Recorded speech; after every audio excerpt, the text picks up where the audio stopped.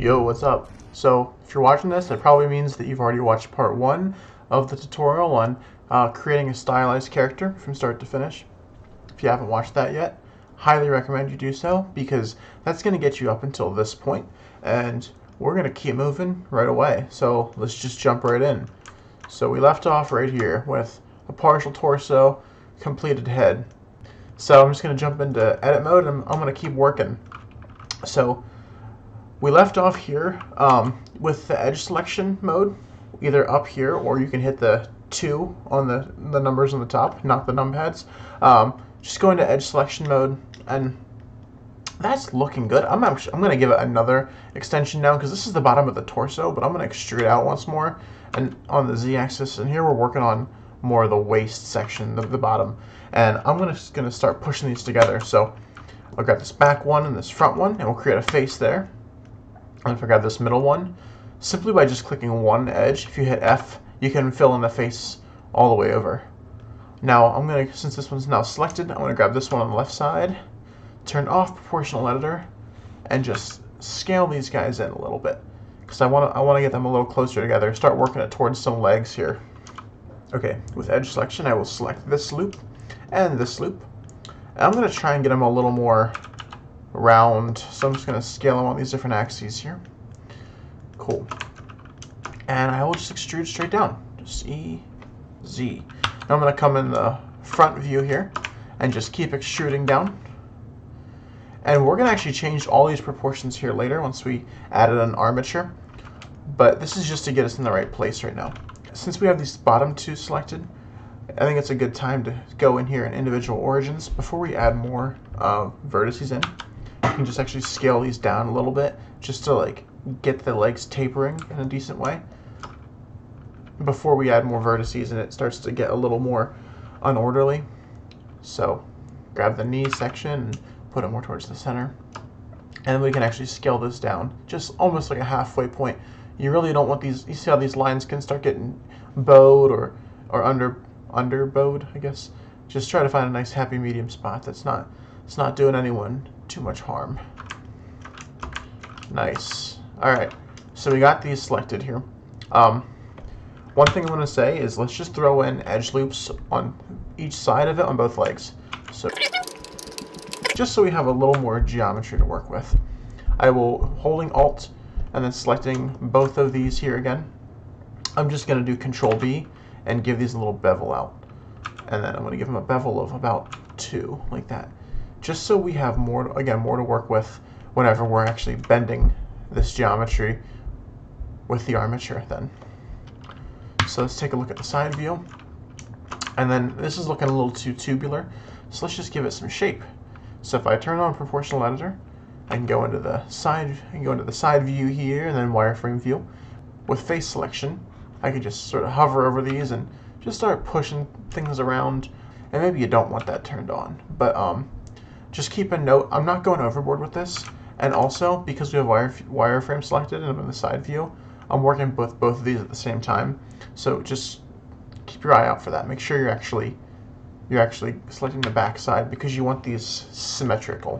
One thing that helps characters I find a lot is grab the belly section and just pull it this way. It gives the butt section like more of a curvature, and then it gives the belly a nicer, like, rounded, a more natural feel there.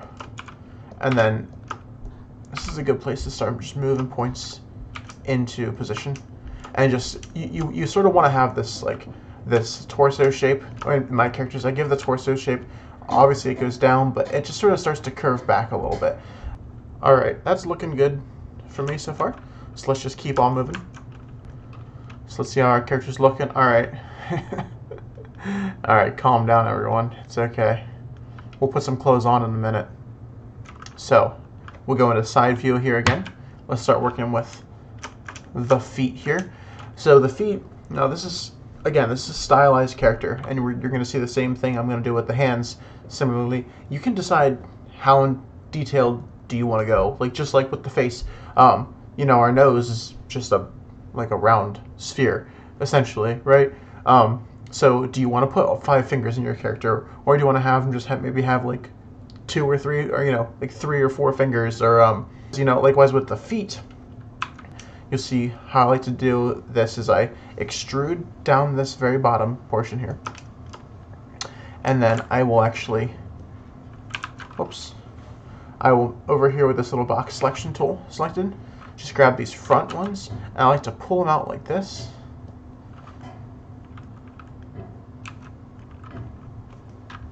Cool. And then I extrude it down again.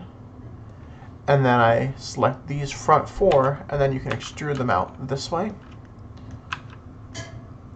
And now you're starting to get a little bit of a foot shape. And then I just fill in this back heel here. Fill, fill. Alright, we're starting to get somewhere. It needs work. We're going to work on it. So, vertex selection. We'll just highlight this, bring it down a little bit. I like to bring this guy back here just because it gives it a heel, and you need a heel. And I just slide things into foot position, making things look have a little more depth. And I find that one loop cut vertically on each side gives more geometry and helps. It just helps it out a little bit. And then you can even like add that loop cut in, and then just bring it a little closer to the ground, because these will double as like slide on shoes, just something easy. They don't require too much detail or effort. But if you want to go into more detail modeling a shoe, you certainly can. But I like to leave them like this because I find it gets the job done, and I think it looks good. So we're getting into the clothes section, and here is how we will do the clothes. So I like to make the clothing just part of my character. So there's some really easy ways to do that. One way is I like to start right where the shirt meets the torso. I will add another loop cut right here, right in the middle, and then I bring it the whole way down until we hit the bottom like that. And then I will just give it a little scale out, nothing crazy, just a little bit of a puff there. And then you can add in another loop cut below it, and then as you can see, it sort of makes that pin look. And again, we're getting this because we have this subdivision look turned up a little bit. And basically, these 3 vertices are kind of in the same spot, but this subdivision thing is pulling them apart so you can see. So it's helping us get this little pinned look. And if we just scale that in and sort of pull it up, tuck it under these vertices, you can just play around by moving them around. So I'll grab this one and I'll pull it down a little bit, scale it out. You start to get this like a shirt that looks like a sort of looping over top of it. Now you can actually do the same thing but in reverse. So I'll go back a little bit. So say you don't want your shirt hanging down, but say your character's shirt is actually tucked in. Well, you can do the same thing. Just add another thing there. You can actually grab this one below it, scale this one out, and bring it up a little bit. Grab the next one in, scale it in like that, scale this one in, and just keep working this one up to make it look like the shirt's tucked into the pants. And then maybe just pull that up a little bit just to make sure we're not having pants too low. But there you can have some pants tucked in, and it actually looks like they're tucked in rather than having the shirt hanging over. I think I'm going to go with that look for this character, is having the pants tucked. Now this is looking a little crazy, so maybe I made that back arch too much, but I'll bring that back. So again, he's still all skin material, but maybe he's like wearing some skin clothing. That's something on like the dark web or something I think people are into doing. Maybe this guy surfs the dark web, I don't know. Hey, I don't know. Now let's talk about pants. So does your character want full pants or just shorts? Well, you can do whatever you like. This is your character. I'm going to make shorts, but the same thing applies down here. So basically you're going to want to find a nice place for your shorts to end. Actually, I already have a nice seam right here. So we'll do the same thing. We can just grab both those seams, Control B, bevel this out, and just make sure you have 3 little points there, and you scroll up or down on the mouse to get more, but I'll leave it right about there, and you can grab the top one on both, and I can, again, with individual origins selected, just scale them on out, and then pull them down, grab these guys, pull them up and scale them in. Really, you're just looking for that pinch, and that pinch is going to help sell the fact that we have different layers here. And you're going to sell this even better once you add a clothing material. So I just like to go and add temporary materials. So add a new one, new, we can just call this pants. And then go into edit mode, we'll go to the front view. And then you can just start selecting edge loops here. Just select all the ones that belong to the pants and assign them over here to the pants. And just make sure again that they are selected. So let's just do a basic material just to get us going. They're looking a little plain right now, so we will go into our shader editor, object mode. With pants selected, I will just turn up the roughness, turn down the specular, add a sheen of like 2, and then maybe like, let's do some, like, I don't know, salmon pants. So once it comes time to do the shirt, we're going to do the same method, but let's actually add some arms in here. So we will go to our character, tab into edit mode, and again we'll look from the side view. And then I like to grab this section of vertices right here, sort of right in line with coming down the side, and then just a little bit back. So these 4, if you're in wireframe view, if you have face selection turned on, you can just select them right through the mesh, and then you're sure that you've selected each side properly. Extrude these out with E.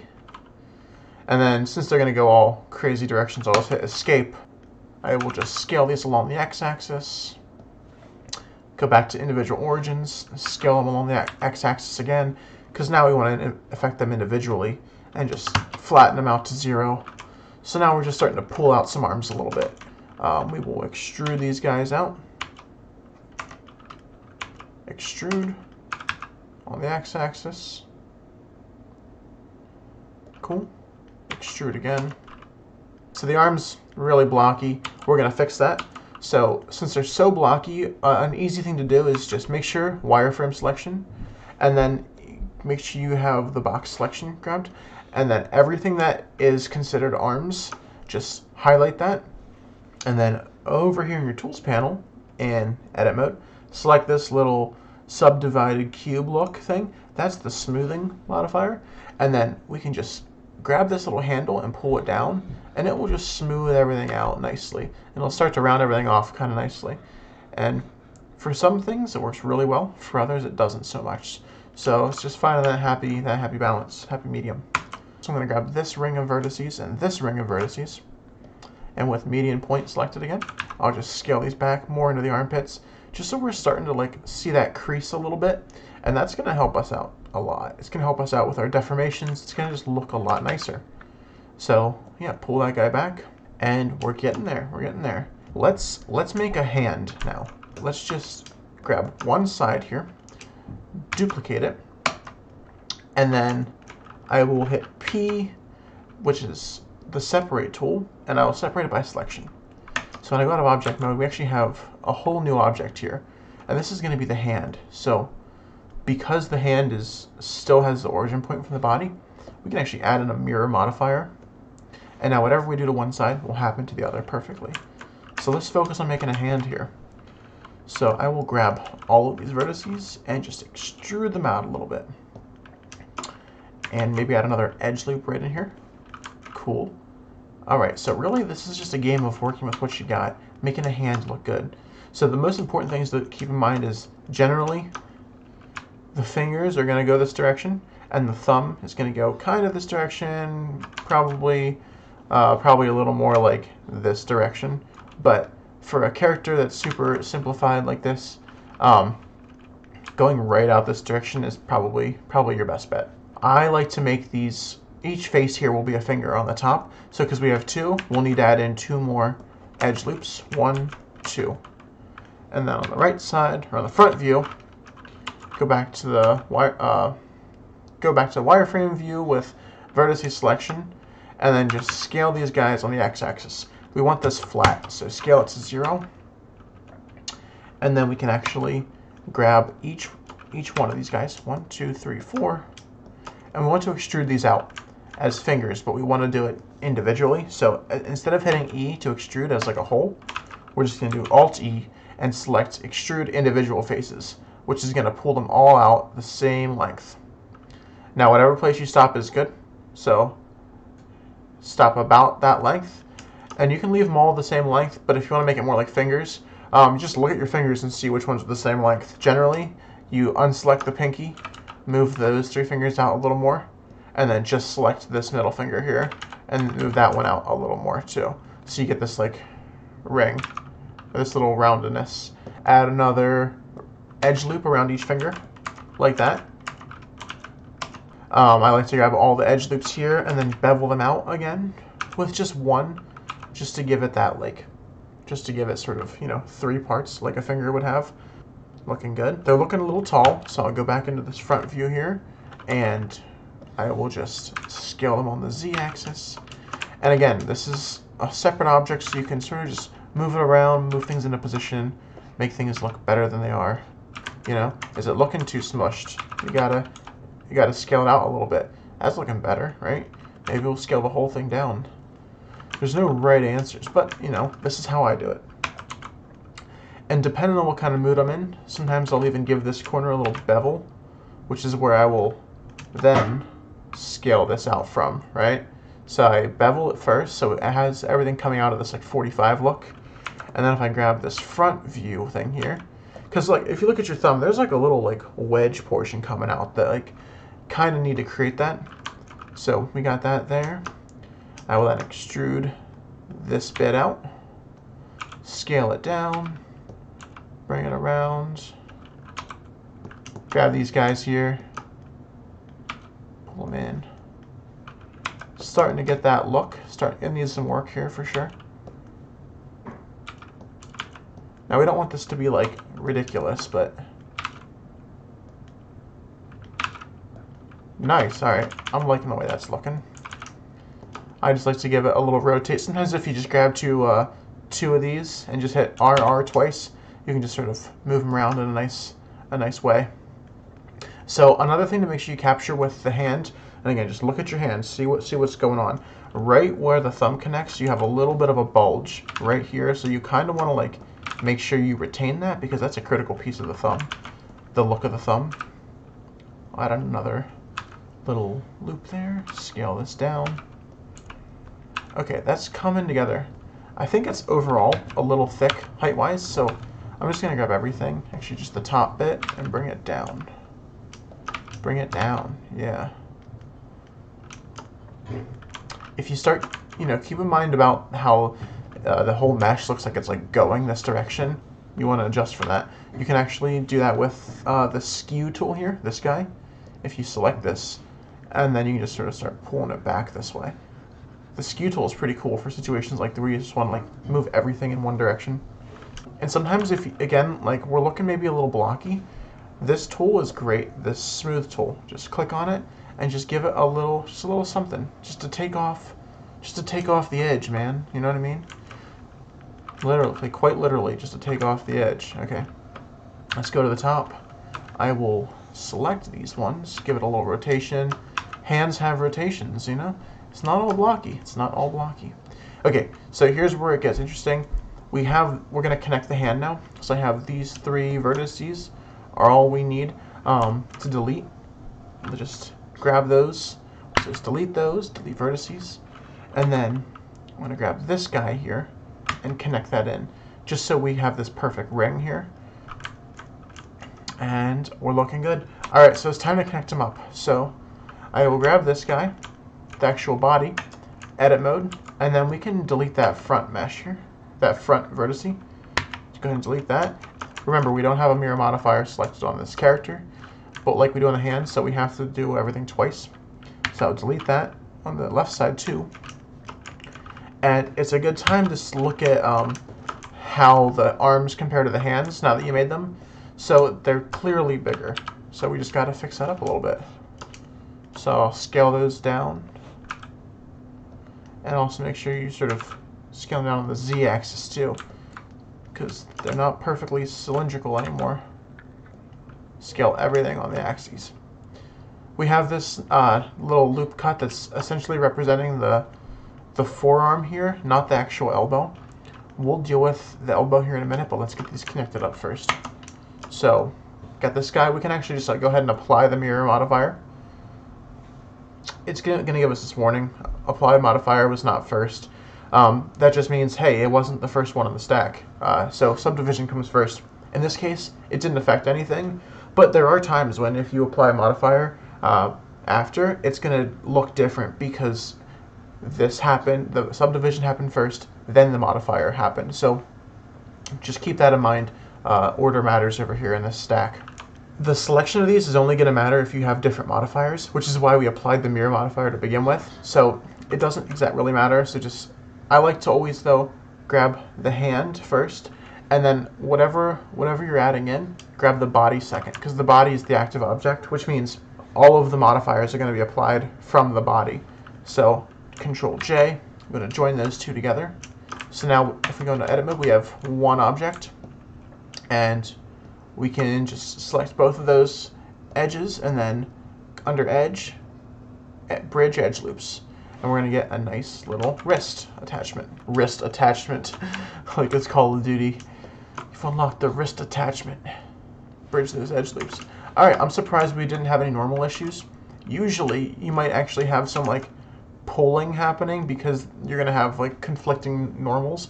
But just to be sure we don't, again, anytime that you join things or you mesh meshes together, it might be good just to go into edit mode, select everything, give it a nice Shift N to recalculate those normals on the outside. Perfect. All right. So we got our character here. One thing to keep in mind is he's actually huge. So he's 7.5 meters tall.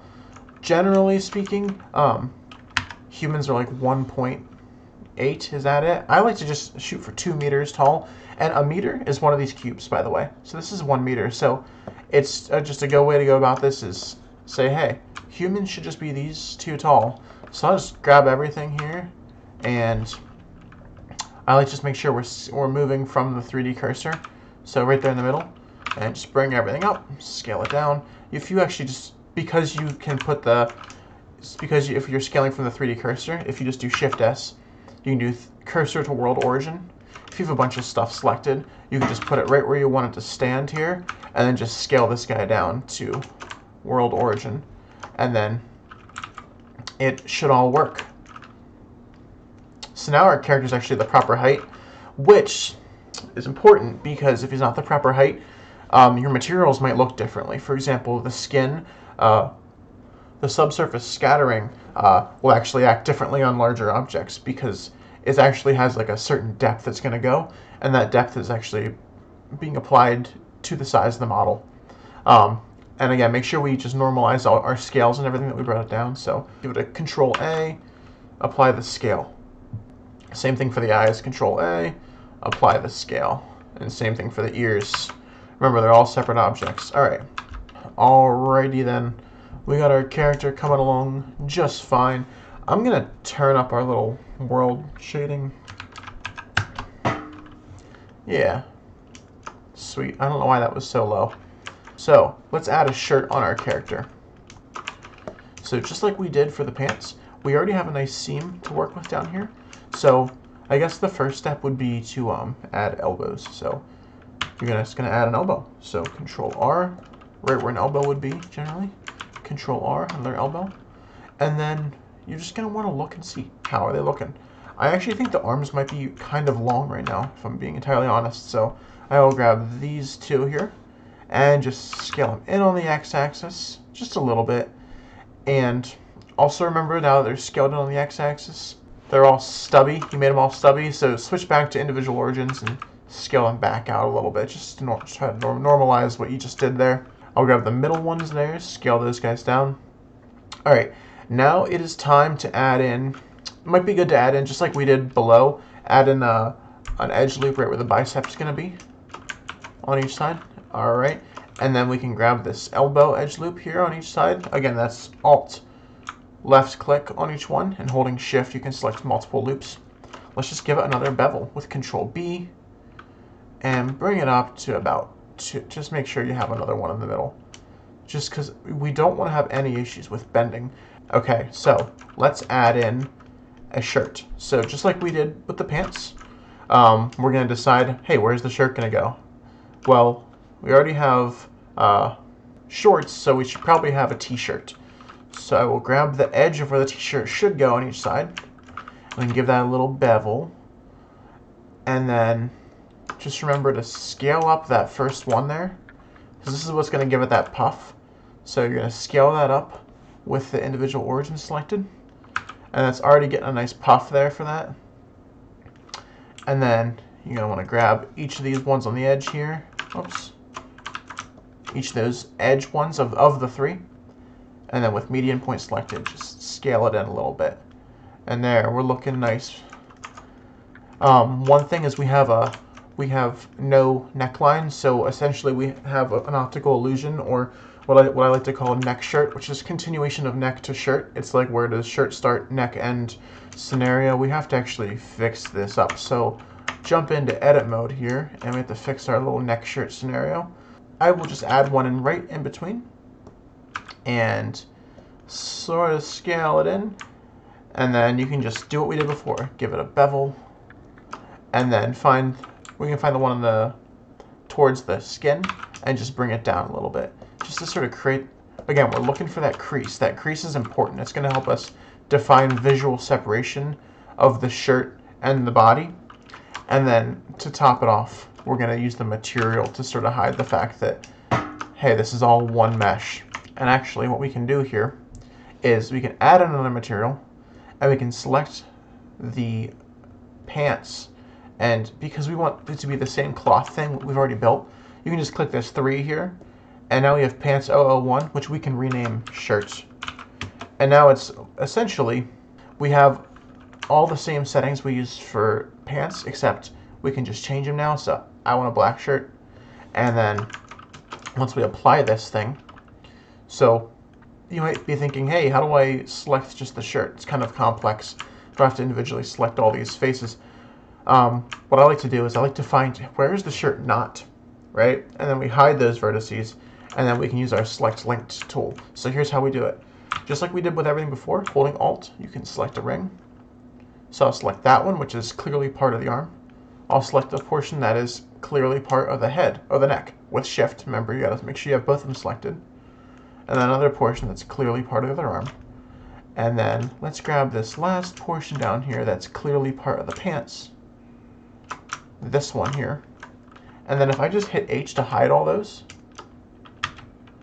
we have a perfectly separated cutout of the shirt. And if I use L to select, I selected just the shirt, and I can assign that shirt material to that. And Alt H brings everything back, and we've easily identified what's the shirt and what's not, and made that a material. Alright, our character body is done and created, and now it's time to rig it up.